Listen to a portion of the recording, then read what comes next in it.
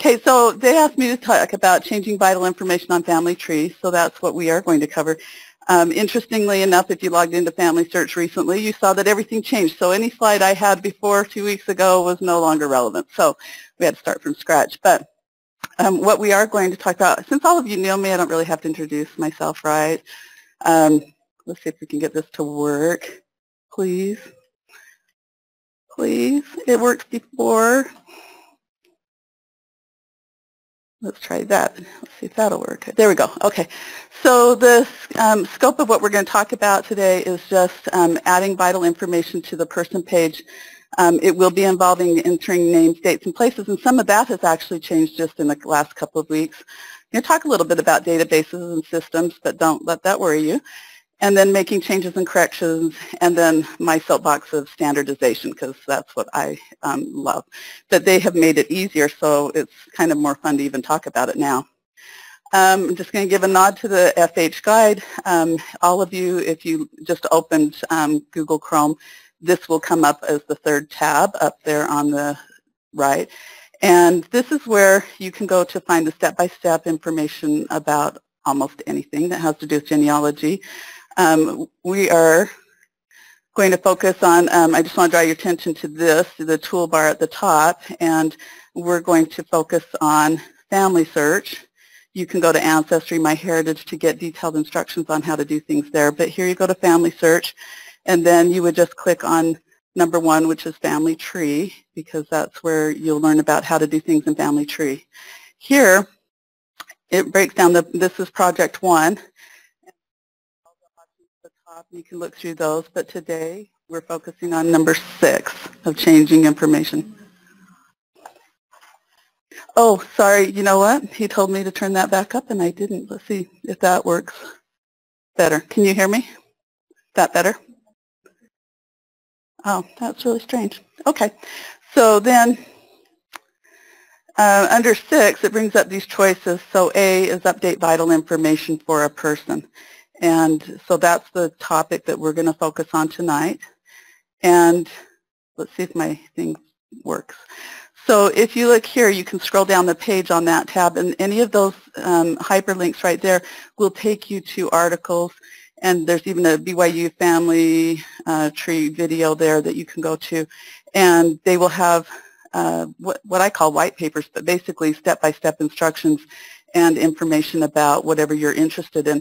So I really recommend that you go and click on those and open them up and read them. Then you know where to find information when you have a question about something. And it's very much more detailed than we're going to go into tonight, but I want you to know how to find it. For example, one of the topics is correcting a person's name, sex, events, and facts in the Family Tree web app. Perfect.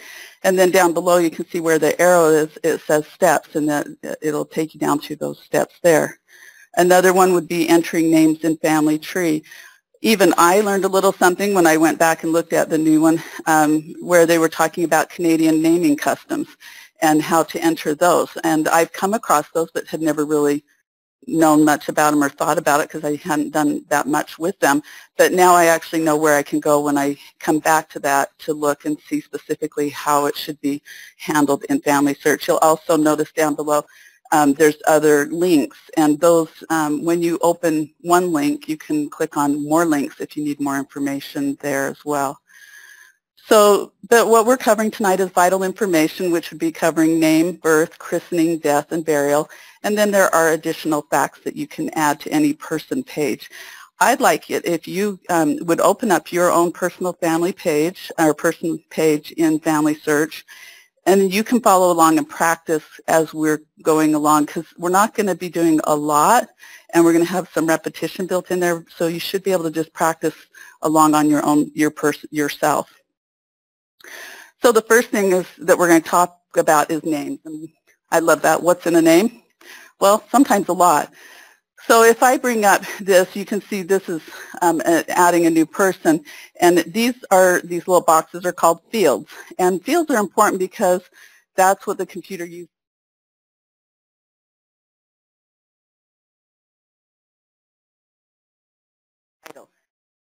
Now, most people that I know of are not born with titles. Now, if you're royalty, you might have a title, but most people aren't. So that generally is left blank. But if you were putting that in other information, then it could be used.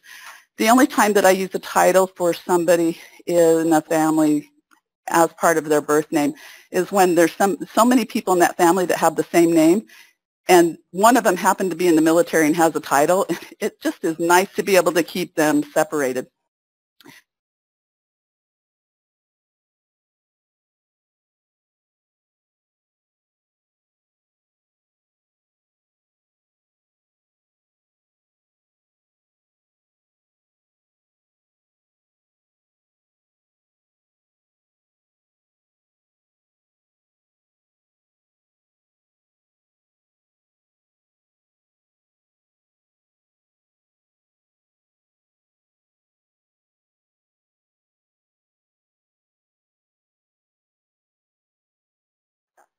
Sometimes people are afraid to make those changes. Like, I think people get mad at them.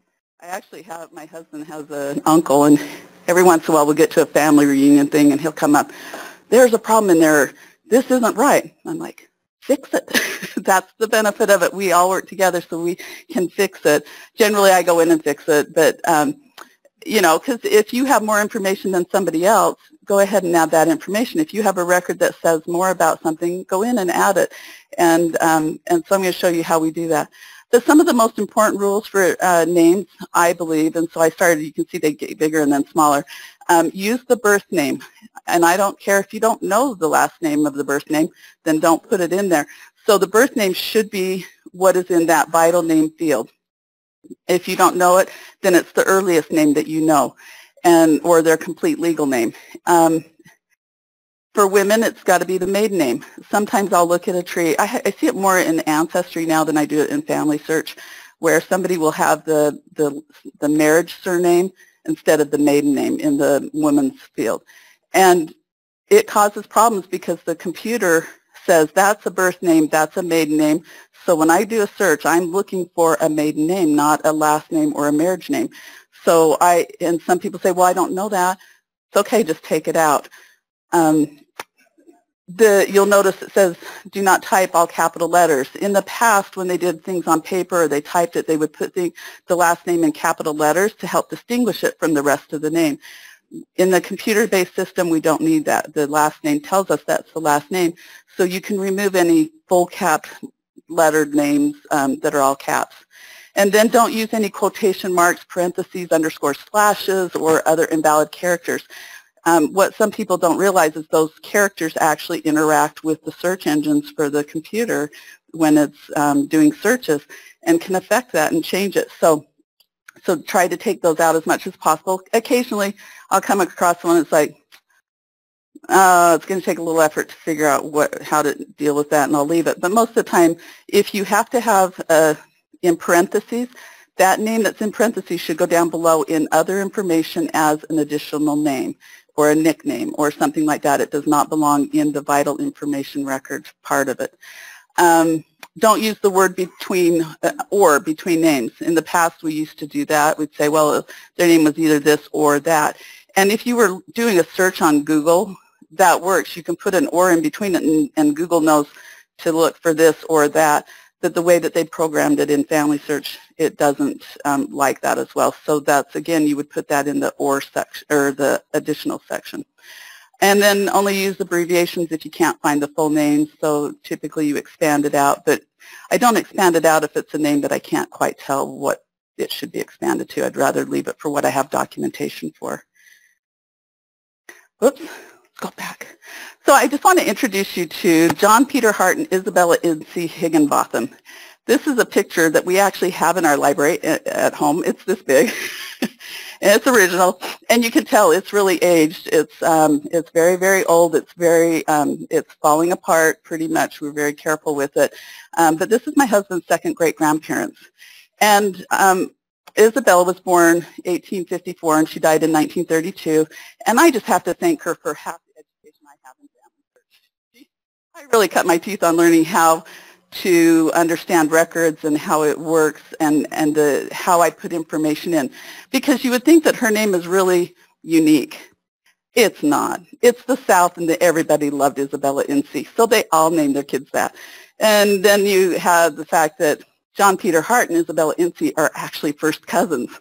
That makes it even more complicated. And so several years ago, I think it was like 3 or 4 years ago, I sat down and I said, there's something wrong with this, and I'm not sure what it is, and I started to try to untangle it. And that's where I say she really taught me a lot. I learned about how every little piece of information that you add to that vital information helps separate and make a person unique and distinct. So let's go on. So we're going to look at her person page. This is her.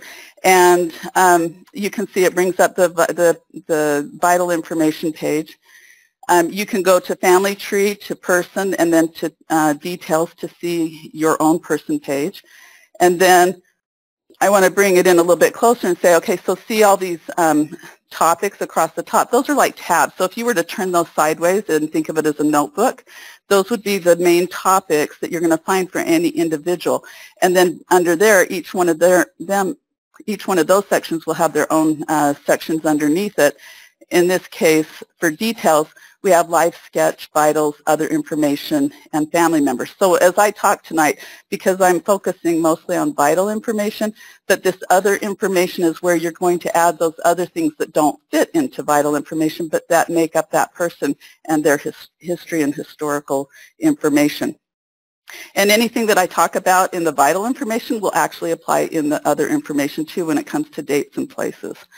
So let's go back and we're going to look. So if I click on vitals, and so see the little arrows, that anytime you see arrows on FamilySearch, that means it's going to open or close something. I like keeping everything open because I just like seeing it all, but occasionally people will close it and then they can't see it and can't figure out where it is. So I want you to know that anytime you see an arrow, that's what it means. In this case, now they made some big changes. I don't know that it's as easy to read as it was before, but it is actually a little bit more clear. So I understand the intention of the programming behind this. So when you look at the name, you can see it used to be that you would click on the name to edit it and open it up, and it wasn't always clear to people, like, where do I click, what do I do? Now they've put it all right there, so you see the name, and then you can see what sources support that information, because that's what's tagged to the name. There are 10 sources that support the information for her name, and then there's the edit.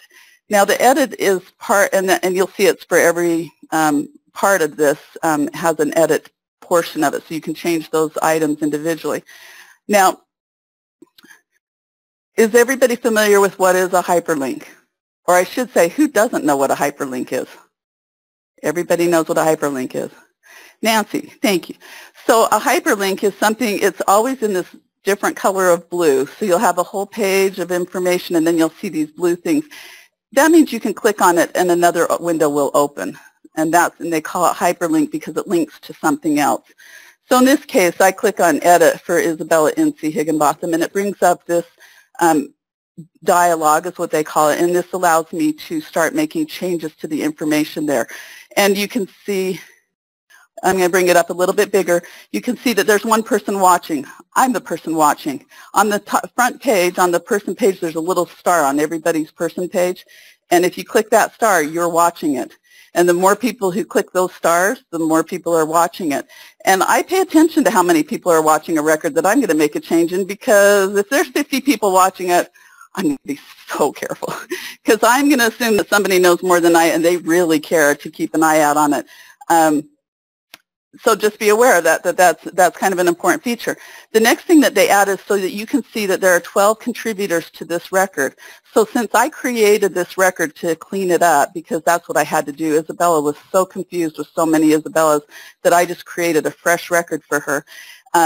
12 people have contributed to this record since then. They have either attached a source, they have changed a date or a place, or changed a name or something about it.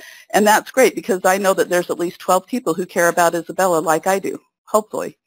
So now next you'll see there's an other button. I'm not going to go into that, but that's how you would add things in other languages. And if you get to that point, come back and see me and I'll give you more detail. But you can add names in other languages. I don't do it very often, so I'm not going to cover it tonight because I don't think you will either. But there is need for it, so that I want you to know where it is. Notice in the first names field it has her first names, Isabella Incy, and then in the last name field we have Higginbotham. Now, again, I've gone into records that have been brought into FamilySearch from a long time ago or have been in there a long time, and when you can't see it from the initial screen on the page, the first page, but when I go into edit, I can see that sometimes the last name is actually in the first name field, or there's a middle name in the last name field. And guess what that's going to do? It's going to make it harder for the computer to find the information in the records. So if you ever see that, go in and change that. And then I have an explanation here in the case I was cleaning up this record, so I wanted everybody to be very clear that I knew exactly what I was doing when I put her name in and I put her with her husband, is that she married her first cousin, John Peter Hart. And that explanation stays there until somebody makes another change, at which point they can keep that explanation or they can delete it and add another one. And anything that you put in that field will stay in the change history. So you can see why somebody does something. Sometimes I leave what they have because it's so much better than I was going to write. But I might add something else and then put my initials after it.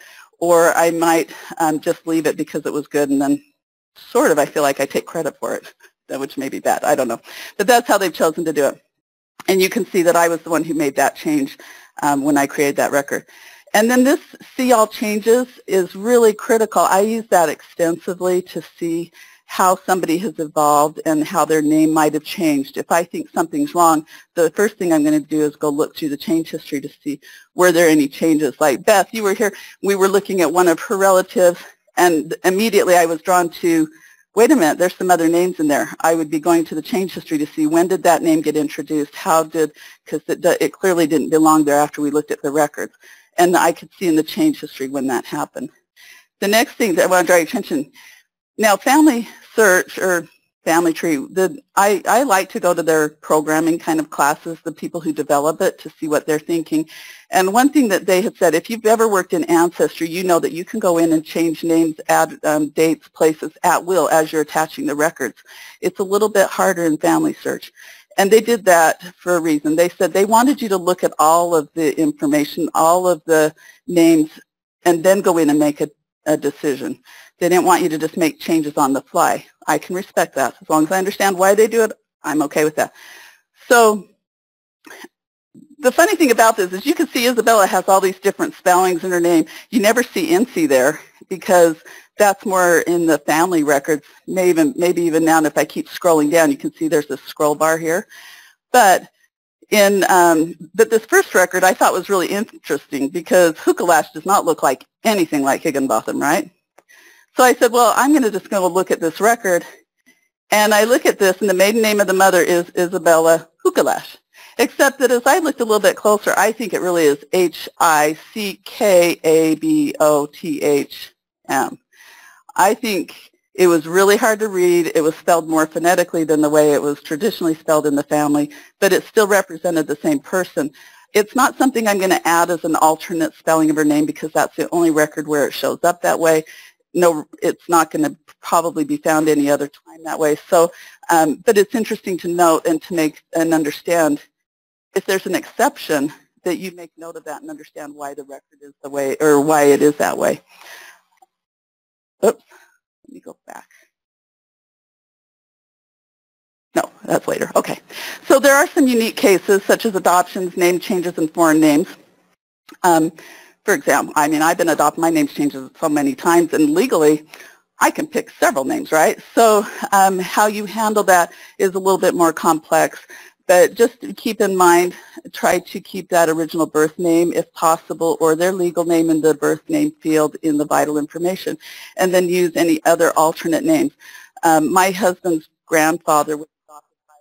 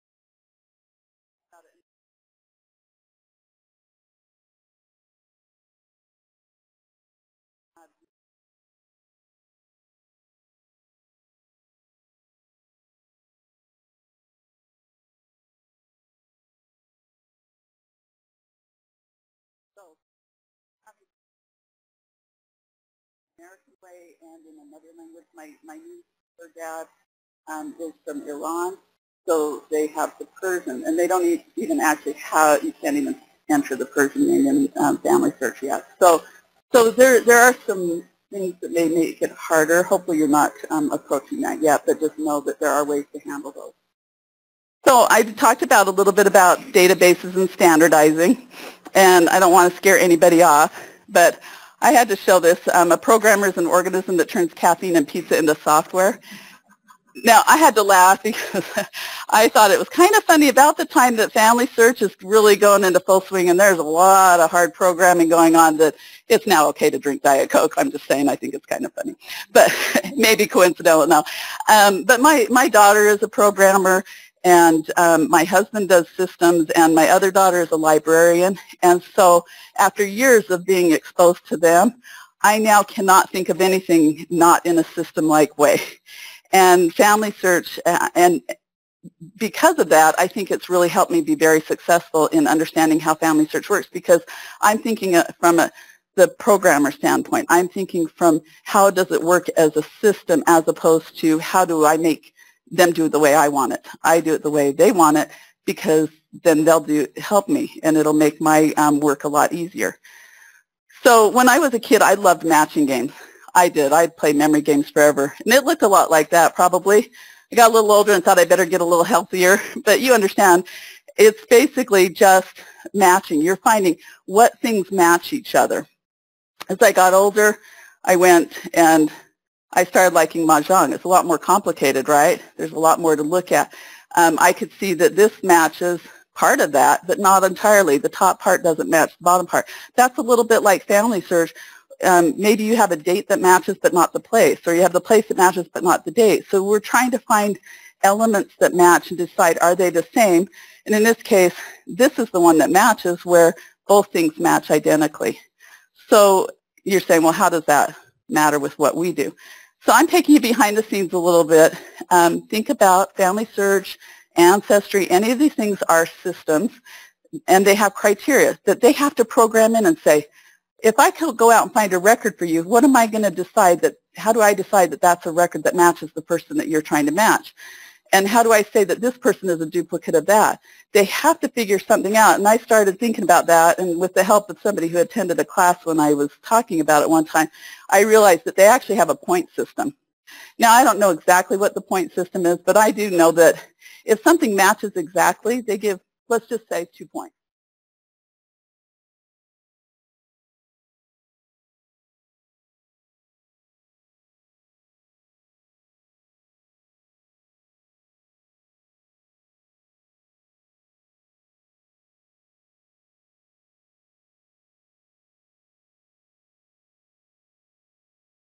Button over here that says you can export those results. And that is one of the coolest things. And I don't think I could have solved the mystery that was Isabella Incy and John Peter Hart without being able to export the results that I found, all the variations and which ones fit the criteria I was looking at. So if you exported into a spreadsheet, what happened was I put in Isabella Incy, Higginbotham, and then her birth year. And then it gave it a score. Aha! So they do score it somehow, right? They're giving points. You can notice the highest score it got with that matching criteria was 4.129. And it brought up that, yes, we think this is her birth date of 1854. So the top one is probably the best one, right? And then you can see that there's all variations of everything else that came. So then I did another search, only this time I put in the death year and the given name of John Peter and then the surname of Hart. Then see what happened. The score jumped to 6.5 for all of the top ones, or 6.37, and then dropped down to the 3s and 2s and 1s. What's interesting about this is you can see that with that criteria, there was a Isabel I. Higginbotham who married a John P. Hart in 1876. Justin Isabel married a John P. Hart in 1871. Huh. 2 marriage dates 5 years apart. That led me to think they were 2 different people with, oddly, coincidentally, the same names. Until I realized that, no, they were first cousins. Family didn't like it too much. They had a couple of kids. They divorced. He went off and married a girl named Pinky Posey Pravat. Can you even believe that's a name? I love this story just so I can say those names. Okay, Pinky Posey Pravat. So Pinky has a couple of children. The first one dies. I can find no record of her, but I do have some evidence of her. The second girl is living, but the mother dies right after she's born. So John Peter Hart says, I'm still in love with my first wife. I only divorced her because nobody liked it, but I don't care anymore. He goes back to his first wife, but first wife's not going to take the baby. So this baby goes and lives with her maternal parents, grandparents. Okay? He goes back to his wife. They remarry in 1876, which gives you the second marriage, and they have like 6 more kids. Okay, now I can understand where all the confusion comes from, and it's the South. I'm just saying it is the South, okay?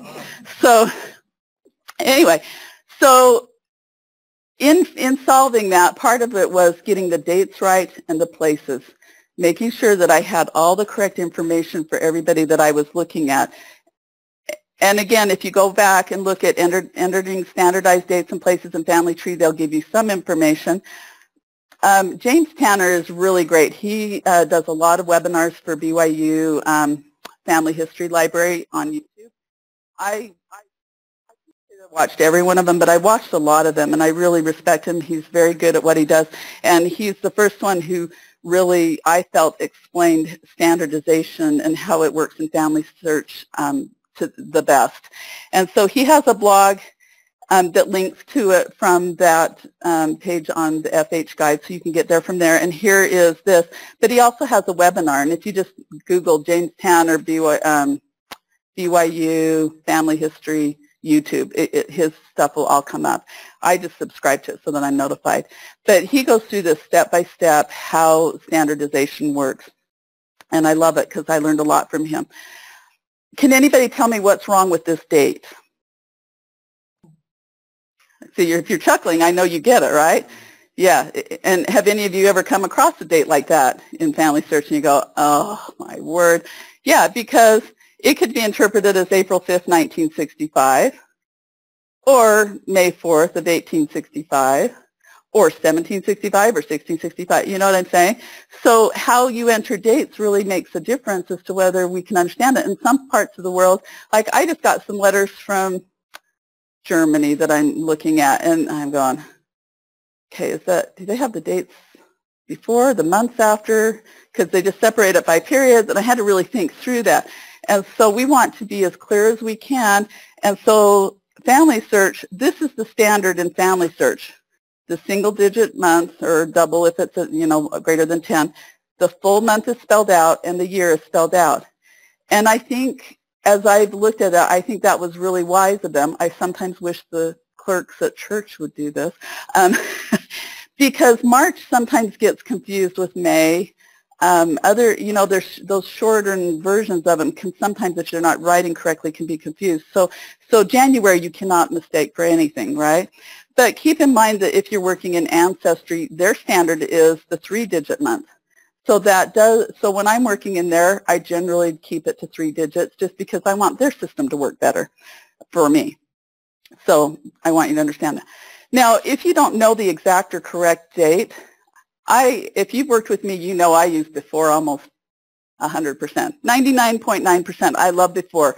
I rarely use after, but I feel like before is the best thing because the computer is doing the work. The computer can search for dates before. If they're in a standardized format and you would write before such and such a date, it will look for any date before that matches that criteria. The problem with using things like about is that it only looks within a general short range, like a few years before and after. So in my case, my family, my mom and dad, they have 9 kids. If I estimate their births on any one of us kids with an about, I'm only going to be right with maybe 1 or 2, not with the rest of them. But if I say before, I'm going to be right with anybody, except for me because I was adopted and I was born way before she gave birth. So there we go. So there are some exceptions, but even in the case where I was working with somebody and we used this before to help identify and locate some people, it still worked because even though the woman ended up being 15 years older than the husband, and we went and verified it over multiple censuses, we were able to find that because we used before for one of them, and it found the husband, which then led us to the wife on all the other records. So it really works, and I've been able to extend trees just using before my estimation. I usually use 20 years for men before birth of a child or a marriage, and then 18 for women, unless it's Mexico, and then I drop it a little bit. Anyway, so then you can use things like from 1810 to 1820 if you have a specific time period, but again, I don't always rely on the records to be always 100% accurate, so I would still, even in that case, I use before 1820. I don't limit the computer to the search between those two dates. I want it to have more to look for. If you only know the month and the year, then just go ahead and spell out the month and the year and put what you know. I have never in my life used BC, but I put it in there anyway just so you know I know it's there. 29th of February is only standard for leap years, which I think is good, or most people understand. Unknown or dead. Have any of you come across that in the death field? Am I the only one? I come across it all the time. They write dead, unknown, whatever. Take it out. The computer doesn't recognize that as a date. If they're in the system, they're dead, let's say, or they should be, right? So the computer, you hinder the searches if you put unknown. So just don't use it or take it out when you see that. And then I don't like calculated. Calculated is something I found that a lot of genealogists in the past, they would say, well, 25 years is a decade, or is a generation, and that's how they would estimate it sometimes. You can, it is a standard, you can use it in FamilySearch, but then again, you're limited to that 1850 rather than if you were to say before 1855 and it does a wide sweeping search, now you pin the computer down to a really finite search. So I generally, if I see that they've calculated, I recalculate it and I say 25 is way too far. I'll say before 20 years instead of, about 25. And again, all of a sudden, I'll start getting hints because I changed what the computer was looking for. So places is the next part of that, because when we're talking about all those events and things, we've got the dates and the places. So places is the next thing. And I really like them to be accurate and like that on a standardized way. Sometimes I come across something, and I can look at it immediately. That's the first thing I do. I look at standardize it, places on. I don't care. It doesn't matter. The very fact that you standardize that allows us to look. So, for example, we're here at Family History Center in a finite place. If I standardize any information, the computer knows. It'll look all throughout Sandy. It's going to start looking in Salt Lake County. How about let's just start for Utah. Then it's going to start in Arizona, Wyoming, Montana. It's going to start widening that if it understands that it's a place. So that's why I standardize everything. And then I will get to the information faster if I do that. So example here, historical places. We want to tie those to a current place, which is called geotagging. And most of you are familiar with these little numbers here. So here we are at the Family History Center, and those are the numbers. Well, in FamilySearch, they are linking those historic names and places to a place on a map, just like that. They're giving them coordinates. They also do that for the records. So by making sure that you have that information in there the way that they can geotag it properly will allow the records to synchronize up, and they say, well, wow, if this record belongs to you, I think these other records, and they keep bringing you more records because of that. And again, it comes down to using it as a keyword versus a location. A keyword means, okay, it has to have Granite in the name. But if I say it's Granite, Salt Lake County, Utah, United States, it says, oh, it's got to be somewhere in Utah. That's a lot better for me. So here's an example of, let me just make sure I know what I'm doing here. This is where you get to practice kind of things. So if you open a residence or a place and you just type in that little white space after it, this is a new thing that they did add. They now will put what you have typed in this gray area below. Before you had to know to type somewhere else if you wanted to keep it the way it was. But now you don't have to do that. And then what they've done is they've taken the standardized places that they have in the system, and they have given you the dates for when that was the place. So in this case, this is Duval, Florida. And if I look up at the date of the residence, which is because of the census, I can see 1880. Okay, it was a county at that point. It was no longer in the Florida territory. It was a county in actual Florida. And so that's going to be closer to, that's what I want to do, is try to get it for the time that it was. Now, when I teach my class on standardizing in a month, it'll kind of go beyond that. But even if it was a territory or one or the other, it doesn't matter because they geotag to the exact same place. So just keep that in mind, but I still want it to be as accurate as I can, and so I'm going to put Florida because that's what it was, not the territory at that point. So dates and places and reasons are all connected to the birth, christening, and death, and also burial, I guess, if you're looking at that. So what we're learning is basically all of those same fields, and we're just going to apply it for all of those. So let's go back to Isabella Incy, and I click on Edit, and I come down here, and you can see I've got this interesting dilemma. If you look at the date, it says 3rd of April, and I've made an explanation. It says I'm standardizing and adding the birthplace that had been in there because of a record, and I say, well, the date of the birth on the headstone is the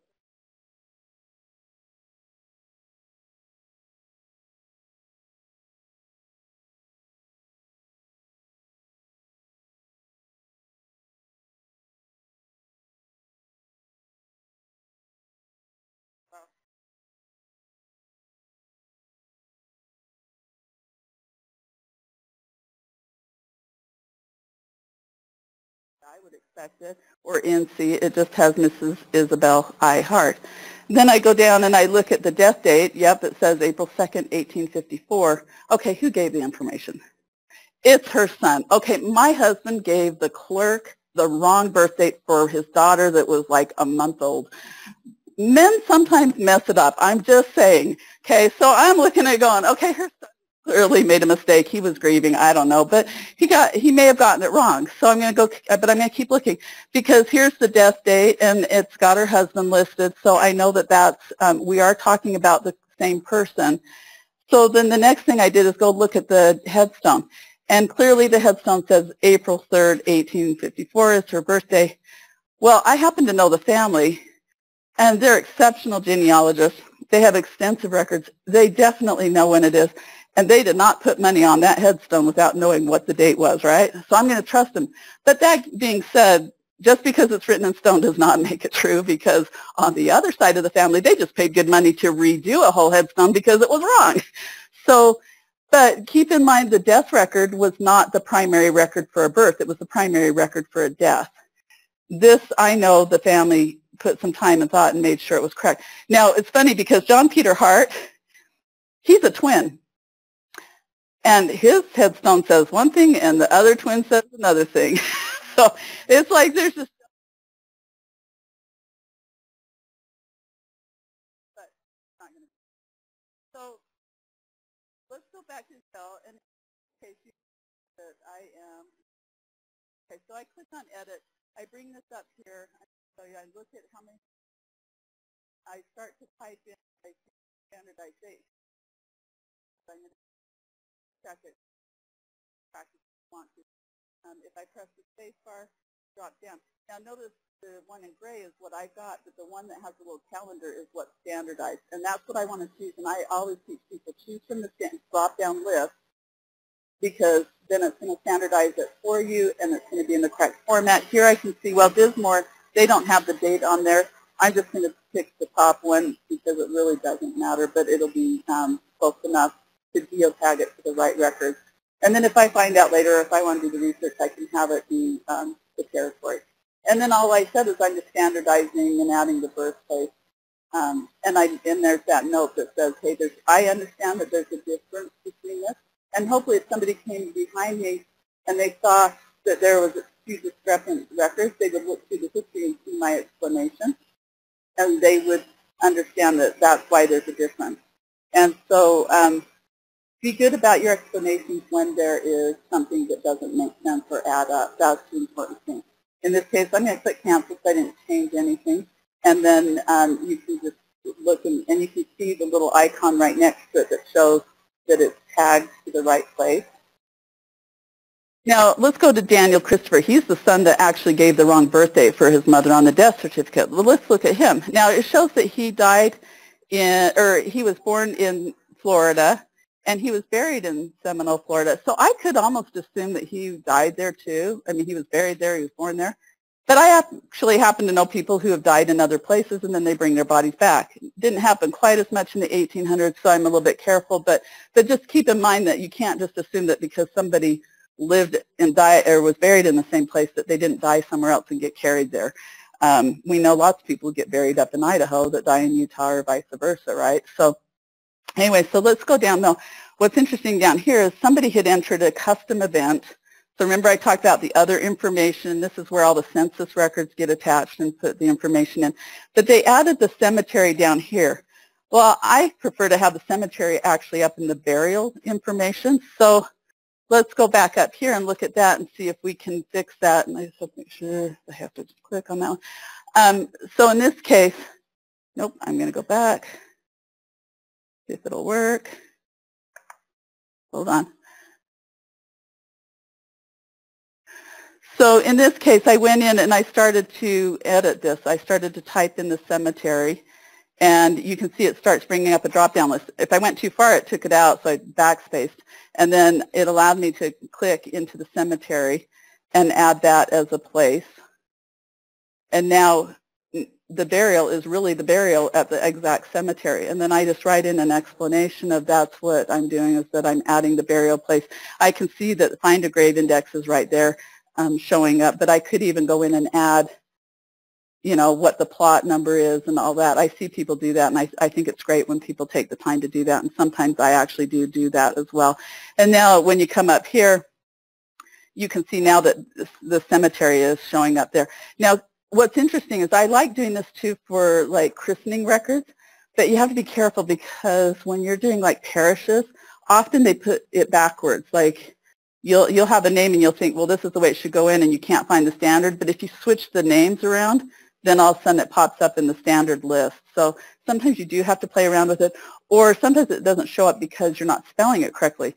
And FamilySearch ain't Google. So if I have that happen, I usually take it and I paste it into Google and do a search on it, and they give me the correct spelling, and then I come back and paste it in, and then FamilySearch can find it. So that's just a little trick that I have learned over the years. But one thing that was really cool that they just added is this timeline. Have any of you noticed that timeline that they added? I love it. I'm so happy about that. And so if you go to, let's just make sure I do this right. So in the case, let's see. Nope, that doesn't like my videos. I'm just going to say, let's do this. Okay, so in this case, Daniel Christopher Hart, I'd added that burial. I actually did go in and add the year just so that it would show up in the timeline, because even if you put a place in, if you don't have it in a date, it will not show up. But you can click on what you want to show, and you can remove or add. You can turn the map on or off. I love that. And then as you go down the list, you can click and you can start to see where people have moved around throughout their life. They stayed pretty much in the same place. But as we get down to the birth of this child, you'll notice it's over on the other side of the state. And that's because it just says Florida. It doesn't actually have the city or even the county of where they were born. So that gives me an indication that I want to go in and see if I can find out. She's probably born in Seminole, I'm not going to lie. But I could go in and standardize that and fix that for that child to make it show up in the right place. And I think all of this, by seeing what the results of our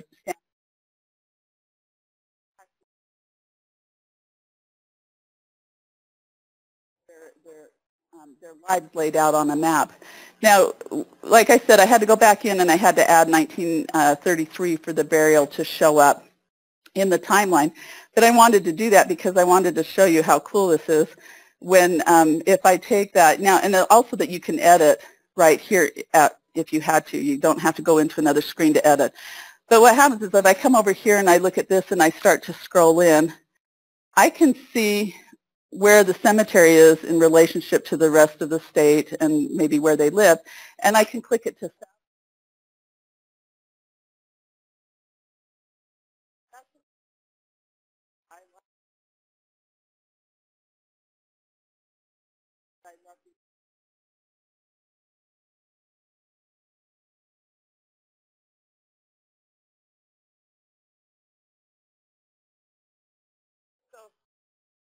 just want to give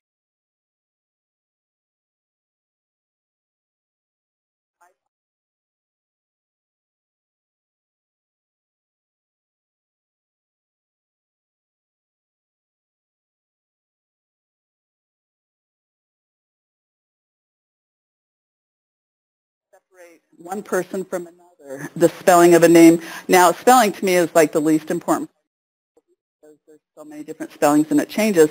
And I want to be flexible because I'll miss something if I'm too rigid on that. But if I click on here, I'm going to just show you what I would do on this case.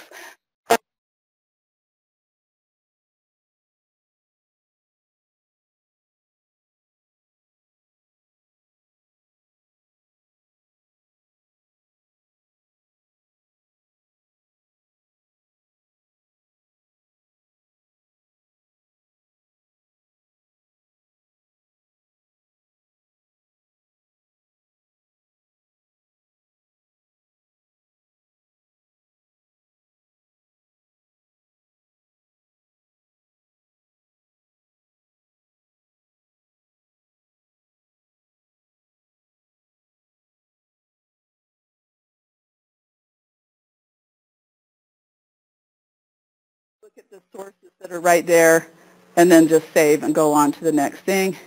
Here we go. Okay, now if I look at those record hints again, I see there's all these records that say Lenora Bell as her maiden name, and that they might have children. So I want to check those things out, but I'm pretty confident because that one marriage record, if I open it up, it says her husband was William C. Tanner, and they were married in 1913, September. And I see that this record is pretty darn close. Same husband. I got to go change the marriage date. One was probably a bond date and the other one was the marriage date. So I actually I don't do a lot of typing. I cut and paste her name. And then I go over to the edit field in her name, and I'm going to add her name. Now, as soon as I typed that or pasted that, all of a sudden I'm looking at the sources on the right, this is why FamilySearch did it this way. They said, but look at all the sources. And I look at it and I go, you know what? That's the only record where you see her name spelled with Leonora as opposed to Lenora. Everything else is Lenora. So I'm not going to change that yet unless I have a better reason to. But I'm okay. I'm comfortable with the middle name. So I'm just going to change the middle name and leave the rest alone. And then I go on. I can look. I could also go back and look at all the changes, but I'm just saying this is just listed on all the records that I can see attached, and I don't type very well. You can see it back and forth. It was on the marriage records. So I'm saying that's the one place where I saw it. And now when I go back up to her, now it shows her name is Lenora Bell Hart. And then I'll go and attach the records, but now I think, look at that. As soon as I did that, I standardized that and I added her name. Do you remember, I think there were only 3 hints before. Can you see that now there are 7 hints? Just by making those few changes, now the computer says, oh, well, if that's the case, let me give you some more because you're helping me out. Now I know who you're talking about, okay? So that's really the benefit of just taking a few extra minutes to do that. So in review, think like a geek. No, you don't have to think like a geek, but do think about the system that you're working in. Think about how you put the information impacts how the computer has to decide how to match it up and give it the best chance of matching up the information that it can get by putting it in the format that it likes and that they program for. Add or correct vital information after you review the sources. Be sure to go in and add it. Sometimes in the past people added a source but they didn't actually move the information over. Sometimes, and I'm just lazy enough, I go detach it and reattach it and just move it over because I'm not going to go in and type it in. And then it stays attached to that record. Standardize information for better matching of sources, duplicates, and geotagging and mapping. And I just think things will only get better in the future and get more accurate as more people do this. So first of all, if you want to practice or if you have questions, I'm willing to stay after and answer some of those specific questions. Some people in the last class I taught wanted to know when the standardizing records was, so I looked it up and put it in here. So it's the end of October that I'll be teaching that. And that one is just, it goes in a lot more in depth about standardizing and dealing with some of the real tweaky, fussy issues of standardizing. And so that's it. Does anybody have any questions? No, because I've worked with half of you and you've already heard my spiel, right? Well, thank you for coming. I appreciate that, and you've been a great class, and that's the end. And I survived being recorded for the first time, but we're going to stop it right now.